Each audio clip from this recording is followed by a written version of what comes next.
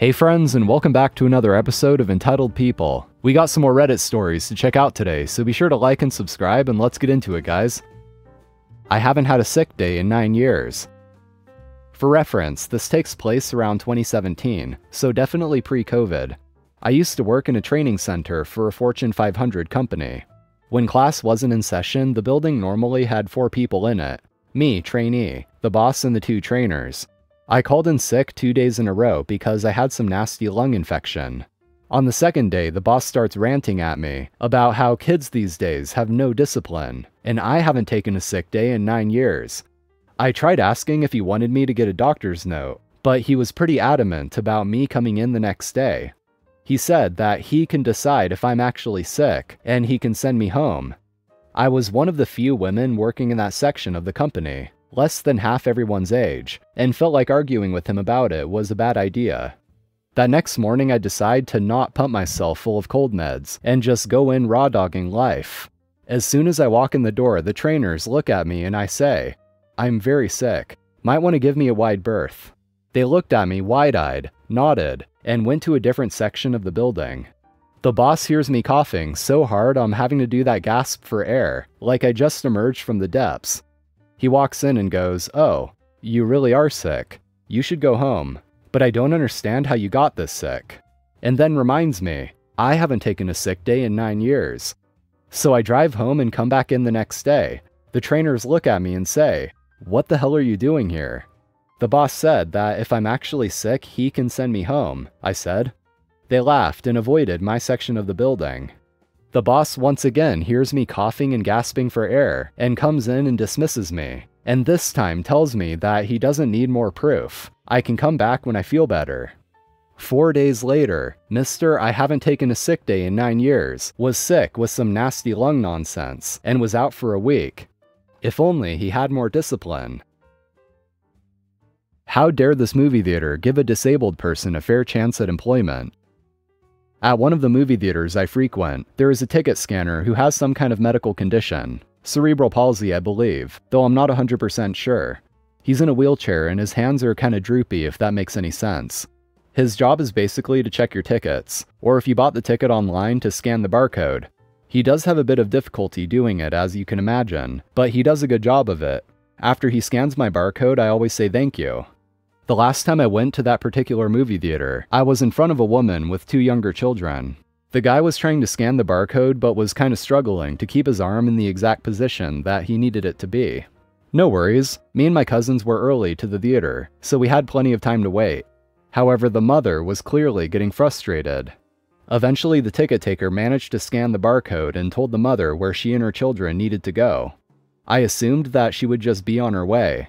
However, I distinctly heard her say, "They need to stop hiring." I can't even bring myself to say the word, but you can probably guess what it is. I was absolutely flabbergasted. You hear about this kind of ableism, but to actually see it is a completely different experience. My younger cousin actually whispered to me, "Did she just say what I think she just said?" All 4 of us were absolutely horrified, and the fact that she said it loud enough for that poor boy to hear was even worse. It's not his fault. You think he asked to be born this way? However, the saddest thing about this whole situation was that it honestly wouldn't surprise me if that's not the first time he's heard that. Needless to say, I made sure to be extra polite to him. I would have been polite anyways, but I felt he needed extra encouragement about that rude crap. Police officers keep coming to my house looking for my dad, who doesn't live here. Now they're stalking me around town. A few months ago, cops started coming to my house and pounding on the front door. I answered the first time, not realizing it was them. They said they needed to speak with my father. I told them he wasn't there, which was true. His truck was, but he had walked to the local convenience store for a soda. They didn't believe me and kept asking to talk to him. I insisted he wasn't home and asked what they needed. They refused to tell me anything. After a while, they left. My dad usually lives with his girlfriend, and he went back to staying with her after this and didn't address what they wanted. Then they came back pounding on the door all hours of the day or night for a week or more. I read online that unless they say they have a warrant, you don't have to answer the door. So I haven't answered since. I don't think they would give me any more information, since they refused to originally. On and off, they come and pound on the door every so often. more often than not when they see his truck, but he rarely comes home for more than a few days. Then he goes back to his girlfriend's. Today they came pounding on my door again while I was gone at work, and my sisters were home alone. It really scared them. But my dad says he's coming home, so maybe he will handle it. Then tonight when I was coming home from getting groceries, a police car followed me turn for turn. I wasn't doing anything wrong, but I didn't want to deal with them harassing me if I pulled up to my house. I took a few unnecessary turns in case they just happened to be going the same way, but they followed me the whole time. Finally, I parked at my mom's house, and they went on past me. Now I'm anxious to go anywhere with these creeps stalking me. I am sick of them harassing me and scaring me and my sisters. I don't know what to do to stop this. I don't want to be treated like a criminal just because they want to talk to my dad and he is never here and won't deal with them.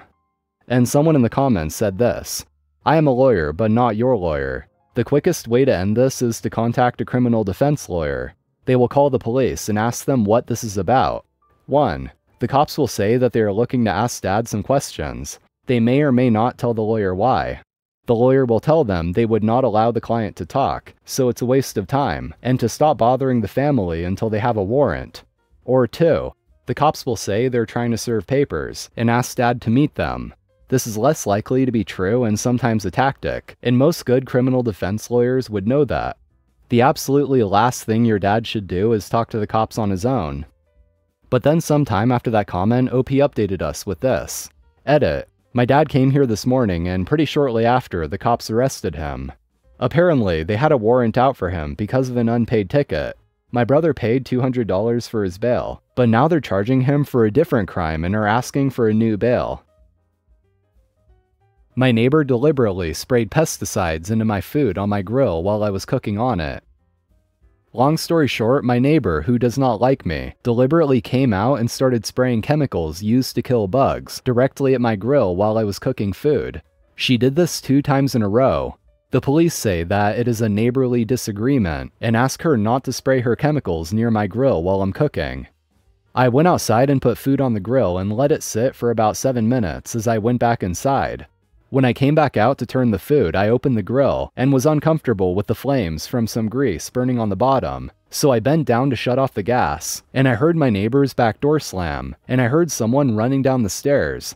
I thought it was unusual but just made a mental note and did not look, because I avoid them as they are typically openly aggressive towards my family and anyone else we have at our property. I began blowing out the flames now that the grill was turned off. I stood there for a few minutes blowing out the small flames on the bottom. I say this because I was inhaling heavily to do this, and now I'm upset about that. I decided to remove the steaks and leave the corn on to keep warm, and so I did that and closed the grill. When I closed the grill, I was face to face with my neighbor, who was spraying pesticides called 7 directly at the back of my grill, roughly 2 feet from my face. I was shocked, but it took me a few seconds to process, and as I was walking back into my house, I was putting together in my mind what she was doing. I waited inside a few minutes to see if she would finish spraying her trees. Maybe 3 minutes later, I look out the window and realize she was gone. I immediately went back outside to remove the corn from the grill, and as I did this, she came back outside in the same fashion, slamming her door and actually running down the steps. I could hear her feet on the steps. She began spraying directly behind the grill again. At this point, I confronted her and asked what she was doing, and I asked her if she understood that she was spraying chemicals into my food. I began filming on my phone at this point. She states on the video that I should move my grill. I lost my temper and began telling her what I thought of her. I yelled at her for about a minute, and all the while she continued to spray chemicals at the grill, pretending to be spraying her trees. She clearly understood that she was spraying toxic and highly flammable chemicals at the grill while I was cooking food for my family. I informed her that I was going to call the police. I said loudly, "You tried to poison my family." She answered back, "You got that right." I asked her, "What did you just say?" And she said, "I told you to go ahead and call the police." And I said, "No, I said you tried to poison my family and you said you got that right." She laughed and shook her head, and I went inside to call the police. I had to throw away nearly $80 worth of food because of this, and order takeout for my family.